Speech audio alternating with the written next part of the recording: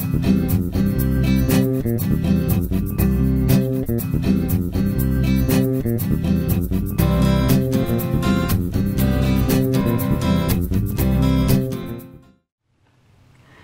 I'm Maggie from Maggie's Crochet Needlework and Crafts, and in this video I'm going to show you how to do a single loop stitch. And there is a double loop. An example of that is this little Santa from the Holiday Booty Buddies, which is pattern number PA983, that's available at maggiescrochet.com.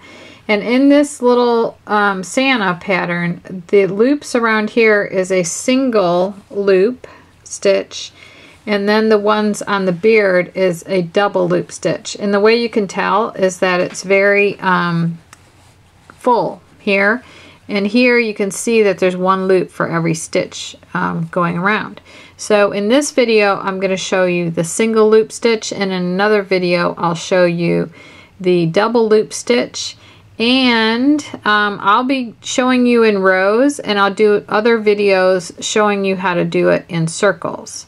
So I just practiced up on this stitch, and you typically do this in single crochet rows, but it could be different. You could do this on top of any row of stitches. It could be higher stitches, you know, like taller ones. So I just did a little row of single crochets. The loops are always done on one side. So one side you'll be coming back maybe with single crochets, and then the next one you'll be doing loops. So in this I just chained, this was just for practice, so I have 2, 4, 6, 8, 9. So I chained 10, and then I did a single crochet in the second chain from hook, and then I single crocheted across. So now I'm ready to show you the single loop stitch. Here I'm going to chain one turn, and then when I go, I'm using a very big hook for this yarn. This is worsted weight yarn that I'm using, and I'm actually using a size L hook. I wanted to use, this is the Dreams hook that's available at maggiescrochet.com, and these are amazing to work with. And one of the main reasons is that they have a really deep curve into the head of the hook, and that holds your loops on your hook like crazy. That works really, really good. So when you do this stitch, this is how I hold my yarn. I don't know how you would do this stitch with you know, different ways of holding the yarn, but you insert your hook here just like this into the first single crochet, and normally you would wrap like this. Well, in this case you're going to wrap like this, and you just move over here and wrap that one too, and bring those two in.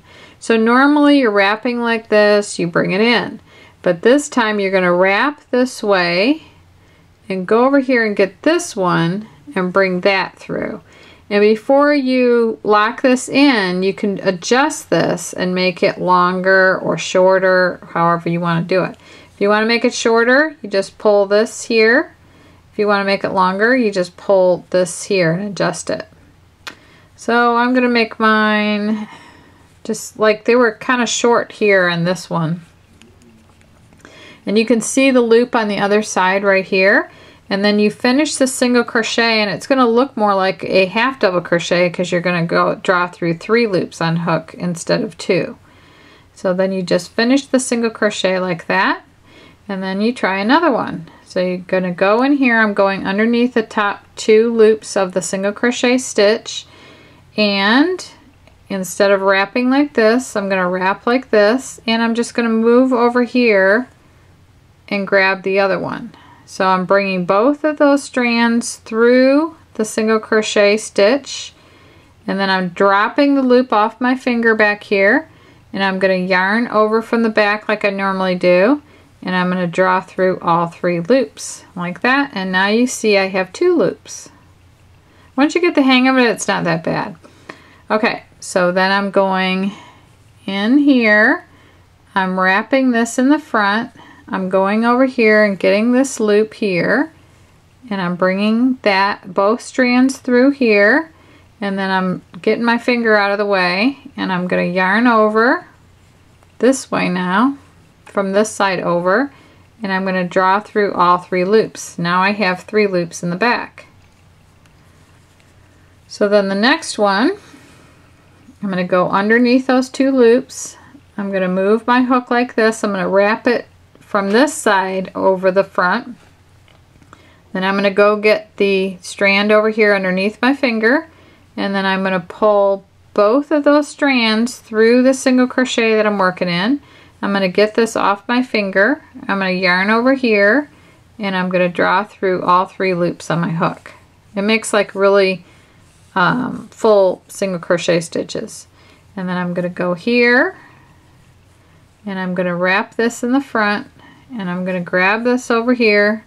I'm going to bring both through, and I'm going to let that one go. I'm going to yarn over and draw through all 3.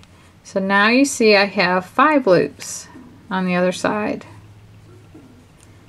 And then I'm going to go here, move my hook in the back of this and have this go across the front, and then just reach over here and pull that through, move my finger out of the way, yarn over, and draw through all 3.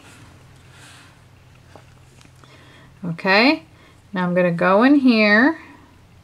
I'm going to bring the yarn in front of my hook like that, and I'm just going to reach over there and grab the other side and bring that through like that, and drop the hook, yarn over, and bring that through all 3.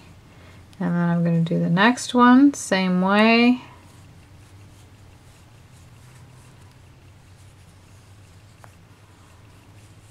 And then the last one like that. Okay, now I've done 1 row of loops. So see all the loops right there? See? They're so cute. So then, now you work the just single back.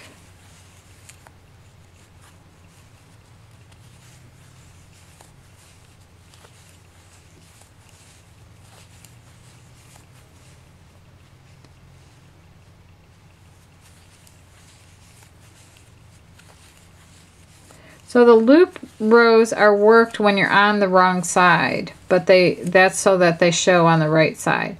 So I did my single crochet row across the top of those singles that made the loop stitches. So I just chain 1 turn and start the same thing all over again. So it just alternates rows. You'll have rows of loops and then rows of just plain single crochet. But let me put the second row on for you of loops so you can start to see how they look on the other side. So I'm just moving this in front, grabbing the other side, if I can get it, like that.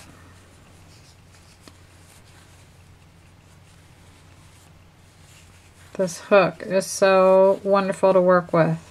It's real light, and that head of that thing just grabs all those loops and brings them through. They don't slip off. It slips off my hand, but it doesn't slip off my hook. Okay? It's going to be a surprise when I turn it over. Okay, so now I've completed my second row of loops, and look at that, see? But it's kind of thin, and you can see the difference between the thin and then the thick right here. That's really thick. So in this case, there were 2 loops brought together at one time. So that'll be in another video. But that's how you do the single loop stitch in crochet. And at maggiescrochet.com, there are several projects that use the loop stitch. There's this one, the Booty Buddies, which is pattern number PA983. And then there's the Giraffe Afghan and Pillow and Toy Set, and that's PA965. And then there's pattern number PA206, and that's the Santa Hat toilet paper cover. And then there's a pattern called Loop Stitch Rugs, and that's pattern number PB005. So there'll be links to this posted underneath the YouTube videos.